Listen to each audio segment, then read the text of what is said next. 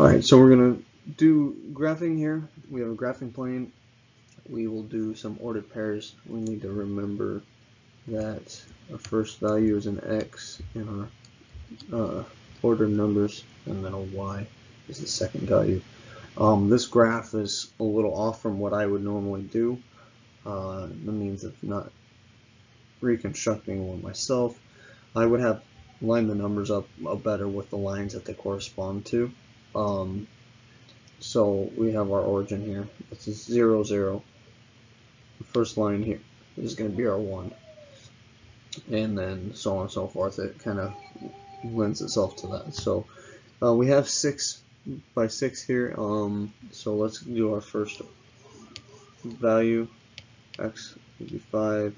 Y will be 2. So negative 5, sorry. So negative 5 would be on this spot here.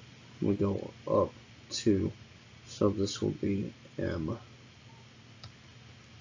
Okay, and then we have a 3 and a, can't do a 7.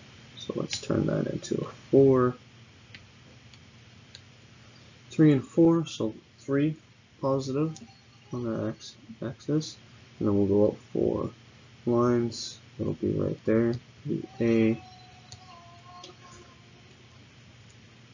Okay, so let's go with 2 and negative 2. So we'll come out here to our positive 2, negative 2 here. It'll be a T. And we'll do one more, get us into the other quadrant. So let's go ahead and do negative 2, negative 5 here. So we'll come down here, negative 5. That'll be our H for math. So we have 1 in each quadrant.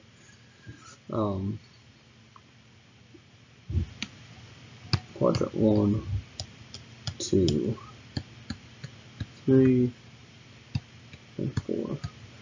Alright, so that's how you graph them. Remember, X is the first value on the left, Y is the second value on the right.